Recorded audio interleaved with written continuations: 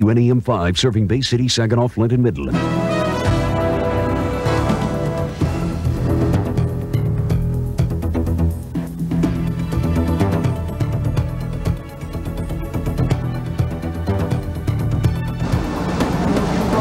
The final day of May dawns with an explosion of sound and fury as a spring storm packing a powerful punch devours the middle of Michigan, crushing, snapping, destroying whatever got in its way. When the sun rose, the cleanup began. The recovery was underway, but for some, this was a day from which there will be no recovery. She was alive for 20 minutes. She laid there wiggling her toes and talking to me. I asked her if she's okay. She said, "No, I'm dying." Good evening and welcome to this special one-hour edition of News 5 at 6. I'm Sam Merrill. Long and very difficult day for a lot of people across our region. Damage, devastation, even death. Certainly a lot to tell you about tonight. We will begin it all in the heart of Bay City, which appears to be one of the areas hardest hit by this sunrise storm. News 5's Jay Brando has been following the storm since early this morning. He joins us now live in Bay City. Jay? Sam, it was just after 6 o'clock this morning when winds in excess of 100 miles an hour ripped through Bay County, causing so much damage that the officials say it could be a full week before the county's electricity is fully restored. The full fury of Mother Nature's wake-up call wasn't fully realized until sunrise. Gale force winds pulled up trees like weeds from a garden. This morning we had about 77 knots, a little bit more, which equals to about 100, 110 miles per hour. Any idea how long those winds stayed at that speed? It was a good 2 or 3 minutes. Trees and wires weren't the only victims in this storm. A billboard supported by twin steel I-beams slammed to the ground by the wind. I was over in that booth at the Sunoco station. What'd you see? I just saw it, the whole sign just kind of twist and then just fall. It just came down. And I hit the floor and hope for the best. Bay City firefighters combed the city for people who may have been trapped inside their homes by falling trees. But one Bay City resident who spent years working on his vintage home took it all in stride. I think that in 6 months it'll look great. How many years? How much time you got in here? 10 years and just about every day a slave to this place. And when you got up today and saw the damage? I said, everybody's okay. Fix-It crews at City Hall in Bay City have a timely job on their hands, but first they'll have to find the hands from the South Clock Tower and all the rest of the pieces before repairs can begin.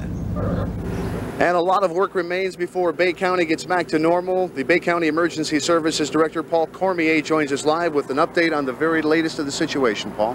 Yeah, I've been all over Bay County today, and we found out the damage is much more widespread than we had originally thought. We've had down power lines everywhere. Virtually every street in the county has sustained some type of damage, either from down power lines or tree branches. We have traffic lights that are out. We have power lines that still have power going through them on the streets, and tonight it's going to be even worse because there won't be any lights to illuminate them to show you where they are. Very dangerous city tonight. What's the word for folks if they're going to go out this evening? Stay in your homes. It's the safest place to be tonight. Let the crews attend to their business, and the fewer cars in the street, the faster they'll get it done. Okay, Paul Cormier, Bay County Emergency Services Director.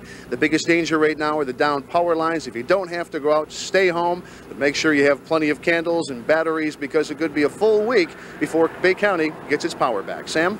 Okay, Jay, thank you. Doesn't look like that storm missed a whole lot on its way through Bay City. That is, by the way, just as we were told, scratching the surface of really the problems around the entire Bay City area. News 5's Eric Gila has spent the day looking at the impact on some of the businesses there, in particular some of the downtown area where some of the city's oldest businesses call home.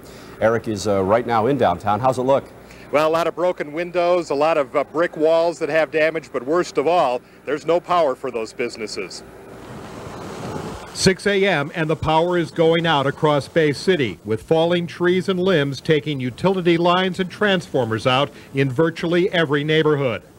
Also out of commission, traffic signals, making getting around town a real headache. And at Stone Cottage Florist, it was a big plant outside that ruined all the little plants inside. Well, both greenhouses have been destroyed. We lost all our power. All the coolers are down. We're going to lose all our flowers. We don't know what to do from this point right now. We're just waiting. All around downtown, businesses were boarding up their broken windows. This twisted strip of rubber shows the blast of wind that did that damage. It came from the Delta Planetarium. Part of the outside paneling there was torn loose. By the time the storm reached Hampton Township, some of its fury had been spent. With a lot of the power out, when some of these lines become charged, we are, personally, I'm not sure exactly how that might affect some of those areas. So they want to make sure that the power company knows all these circumstances. That's one of our biggest concerns.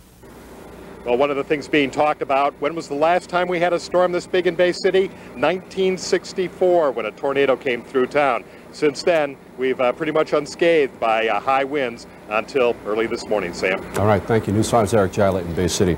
Well, in addition to all of those snapped limbs, those broken windows and downed wires, there were also a number of roofs just completely blown off. In Pinconning tonight, here is News 5's Mel Cero. It was an ill wind that blew through Pinconning, first hitting the city's welcoming sign. Folks say they heard a loud roar when it hit. But it was the sounds of chainsaws that took over as the cleanup began. At the high school, the high winds took out dugouts, and batting cages and swing sets were intertwined. But it was the 20 by 40 section of the roof of the high school that's now missing that could delay classes. It's also our cafeteria for our whole middle school, high school. So you're talking about between 1,000 and 1,100 students eat here underneath this hole right now. So we need to make some decisions and make some assessments before we can make a call on what we're going to do. But that's a concern of mine at this point in time. Pinconning neighborhoods were strewn with fallen trees and branches. And 2 people were in this mobile home watching the storm when the high winds hit. They were inside at the time. That is, you just told me. Where is the roof? It's someplace about 100 yards out there in the woods. There's a real disaster area out there. There's all kinds of stuff out there. The lack of electrical power is also a big problem in Pinconning. Down power lines could mean days before normal is restored. And that could mean a sewage removal problem. Our lift stations are run off electricity, and we have none. We have no idea when Consumer Power is going to give that to us. So what could happen is we could have raw sewage come up in your basements. The one thing almost everyone in Pinconning can agree upon is that they'll remember 1998 as the year that one of the worst storms anyone can remember hit town. This is Mel Cero, News 5, Pinconning. And we should point out that in addition to all the property damage, there is also tonight a very high human toll in Pinconning. Her name is Kathleen Black, a 30-year-old woman who was killed early today when a tree crashed right into her bedroom. She was asleep in the bed when the storm struck. Her fiance and 2 kids were able to make it out safely, but Kathleen was pinned under the street. Her fiance frantically tried to get help, but by the time police arrived, it was just too late to save her life. We couldn't find the police, we couldn't find the fire department, we couldn't find anybody. There was nobody around. It took them 45 minutes, and she was still alive. She was alive for 20 minutes. She laid there wiggling her toes and talking to me. I asked her if she's okay. She said, "No, I'm dying." And yeah, I took the girls next door, got them out of the house, and came back in there and asked her if she was okay again. And she said, "No." And she said, I love you."